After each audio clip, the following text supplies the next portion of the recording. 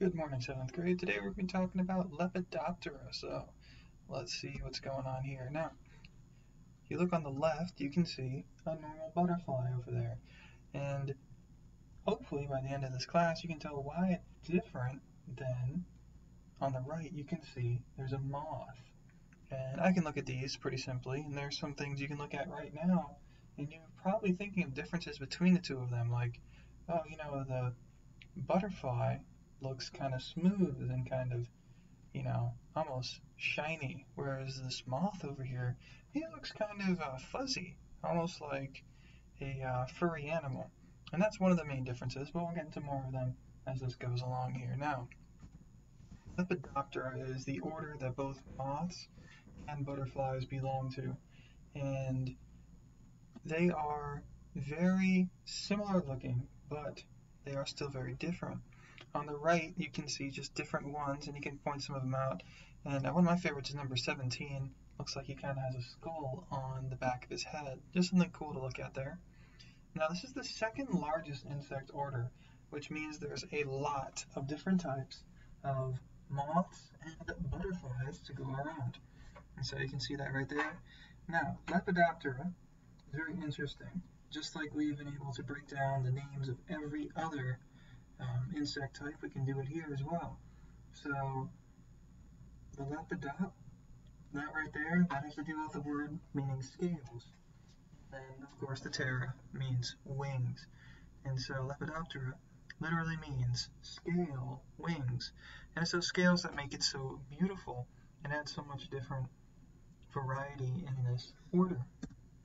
Now, Lepidoptera have these common features. They all have two compound eyes, they have long antennae, and two pairs of large membranous wings. And it's those wings that are the biggest thing that we see. Many different scales on them, which is why they're called Lepidoptera and they're not in the Hymenoptera class that we talked about the other day.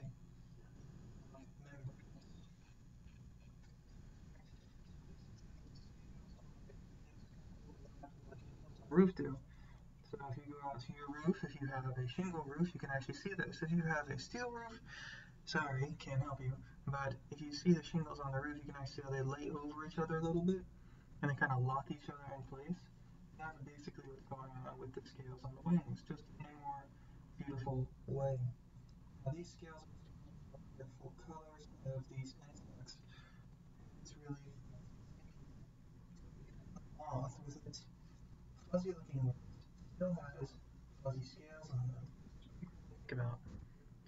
Now moths versus butterflies. Now about 90% of Lepidoptera, the order, are moths, so the majority of them are going to be moths. Moths tend to be nocturnal, while butterflies are what we call diurnal. And diurnal means that they stay out during the day. One way to distinguish them is their wings at rest. Now, butterflies like to put their wings up or have them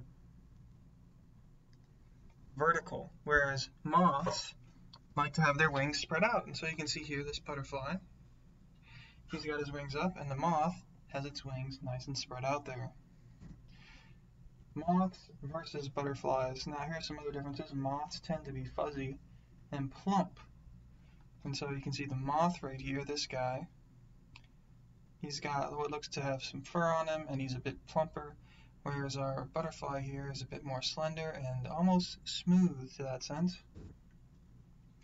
There are 4 seasons to all Lepidopteran's lives.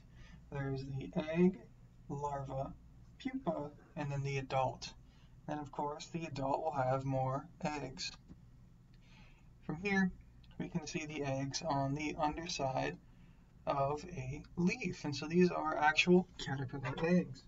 And they're very, very useful. Obviously, for making new caterpillars and things like that. A female butterfly can lay from 50 eggs to 1,000 eggs at one time. And so it depends on the species and things like that. But that's a huge number. And it's really interesting to think about that. If you're lucky, as a human, you might get, this is pushing it, 10 kids, you know, if you really, really wanted to have a bunch of kids. Whereas these guys can lay out 50 in one go. They are laid on the plant that the caterpillar will most likely eat. And so once they're born, the mother is smart. They put them somewhere they know they can get food, so immediately after they're born, they can start eating. And the eggs are often covered with protective coating. So I don't really see it that much here, but I've seen them before when they have like almost a webbing over them, which is really cool to keep them away from predators. And the caterpillar stage here is the larva stage of your butterflies and moths. Caterpillars can produce silk from their silk glands. Silk comes out of their spinnerets, and so the silk gland is where it's stored, and then the silk can actually come out of the spinnerets. Moth caterpillars use the silk to actually help in locomotion, and so very similar to the way Spider-Man would actually spit his web, or he doesn't spit his web, he actually that building. Moth caterpillars can do some cool silk, and that's pretty cool. Now from here, we have the cocoon or the pupa stage. This is the third stage here, and this is where the caterpillar actually starts to mature more. Its wings start to come out and things like that, and it's really, really interesting to see. The caterpillar goes through a lot of different changes at this point, but the main one that we always notice is, like I talked about before, the wings. Now, when it comes to the adult, when the butterfly is fully developed inside of the cocoon, it has to fight its way out of the cocoon. And what this does is it actually stops the process of him being able to use his wings. And so if you were to try and help out one of these butterflies while they're trying to get out, you can actually permanently damage them because their wings won't ever work properly. And that was something I found out when I had a little butterfly farm when I was a kid. I did for a science project for school, and I had a whole bunch of butterflies. That was a lot of fun, but we did do that with one of them by accident because we didn't know what was going on, and it did damage the butterfly, sadly. See in here it says, the butterfly has a large sucking mouth called the proboscis, and you can see this right here. And it looks exactly like this. It kind of spits out. Last slide. Where we're going to end for today. 7th grade, thank you for watching. I hope you have a good day, and I will see you tomorrow. Thank you and goodbye.